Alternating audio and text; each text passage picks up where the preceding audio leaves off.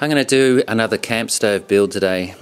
These seem to be the most popular videos that I have, and now that I've got over 1,000 subscribers, thank you to everyone, I thought it was time to have a go of this build I wanted to do for a while, which is using a thermos cup, and not one that you can just unscrew and pull apart the two layers, but one that's all fused together. So what I did was bought this from Kmart. It was $8. It came with a little fold-up spoon in the lid, which might be useful for camping too. So the basic plan is to use this saw to cut some slots in this area, and that will be for the main flames to come out. I'll also drill some holes and cut a slot in the side to let the air in, and I'll plan to drill into the bottom of the combustion chamber into here to let the primary air in for the primary combustion.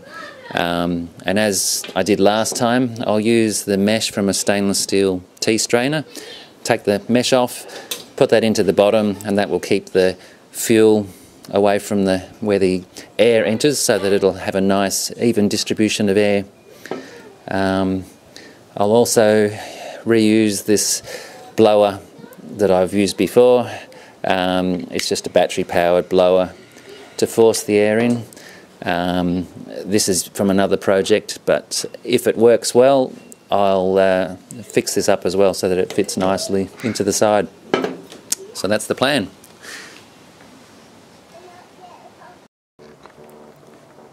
Well, I've drilled the holes and given it a little test burn. This hole in the side, I've decided to use my step drill because it's so convenient for cutting through. This is the mesh I've made that sits inside. One thing with the step drill I've discovered is you've got to be careful that you don't accidentally drop it onto your glass tabletop, which is what I've done. I dropped it from about here, landed tip first, and my tabletop is no more. Little lesson in that for everyone.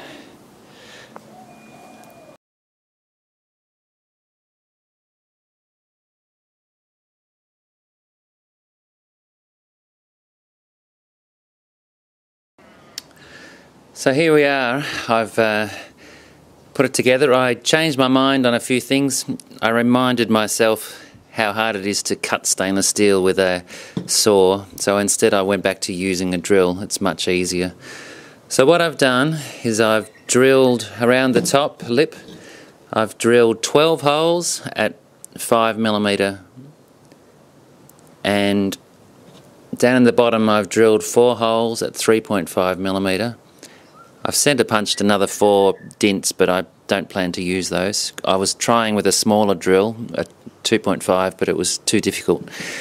So instead of 8 at 2.5, I'm doing 4 at 3.5. And then I used a step drill to cut a hole in the side. So what we end up with is the total area of the holes. The area of the primary holes is about 38mm squared. The total area of the secondary holes is about 236mm squared. So that's a ratio of 6:1, which is about right. 5:1 is about the normal starting point I go for. But I've copied these holes from another stove that works. This is the stainless steel strainer. I've cut the mesh out and cut it into a circle and folded it over. So now that sits inside. And you can see there that when I put the fuel in, that will keep a nice gap. This is a little pot stand. I can either put it on like that, or I've got this other one that I made using an angle grinder. I cut it out of a pet's food dish, a stainless steel dish, which can sit on top of there, and that can sit on like that if I need to cut out more wind. So now we're ready for a test burn. I'm going to fill it up with paper kitty litter pellets, and we'll see how I go. Okay, now I'm ready for the test firing. So we'll put some metho in, just so it makes it start a bit easier. It's just a few drops. Okay, and now we'll light it.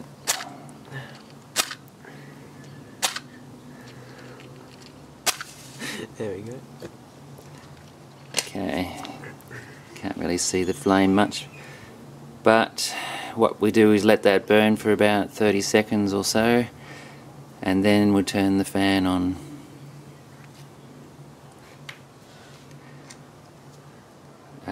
There is flame there, you can't see it.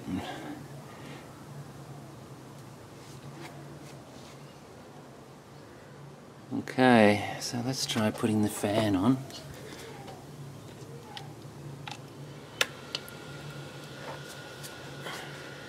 Okay, that looks alright. Now we'll put the pot stand on.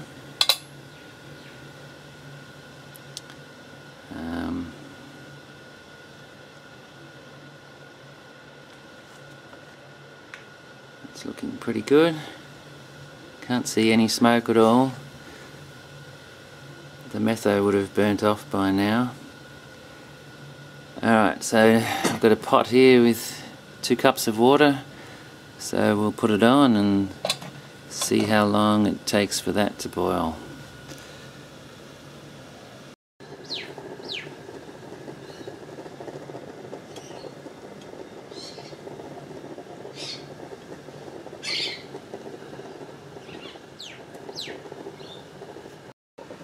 Okay, it's 7 minutes, I've just checked, and it is boiling quite hard. Might have been boiling for a while actually.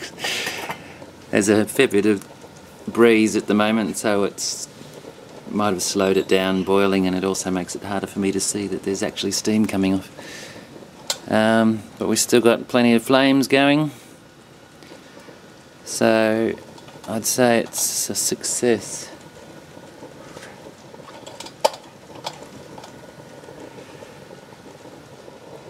Yeah, so pretty happy with that. I'll see how much longer it will keep boiling for. It's 8 minutes, it's really boiling now. What does my cat think? Melly, what do you think of the stove? It's good, isn't it? Yes, it's very good. That cat's impressed. Okay, it's 10 minutes. I think the fuel has been used up now, so we've still got some heat there, but no more flames, so it'll continue to boil, simmer for a while, so we'll just see how long it continues to simmer for. But there was no smoke, and there was a bit of breeze, which usually makes it more difficult, so yeah, it looks alright.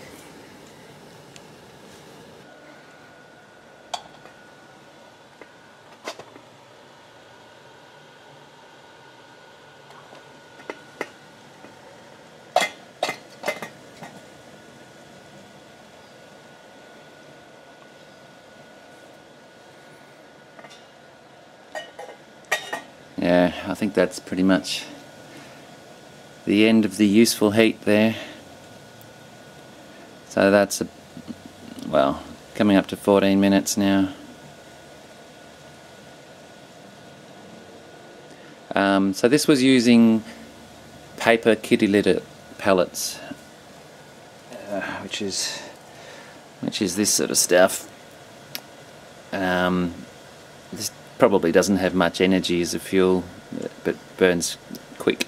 So if we try sticks, broken sticks, we probably get a longer burn, maybe take a little bit more work to get it going hot, but kitty litter like this is just really light and easy to carry in your pack, so it's good to have on a hiking trip as a backup if you can't find dry wood.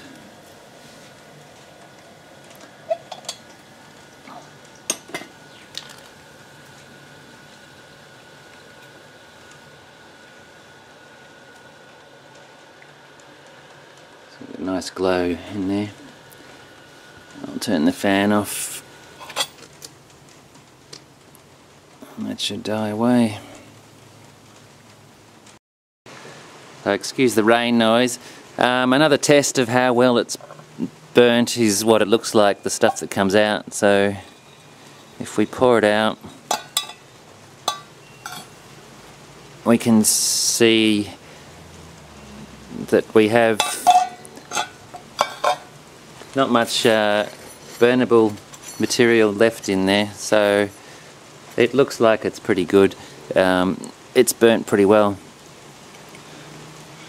So if everything was completely white ash, I'd say it was burnt as well as it could possibly burn. There's a little bit of black stuff, but there's no unburnt pellets, so we must have a reasonably good distribution of combustion in the unit, so I'm quite happy with that.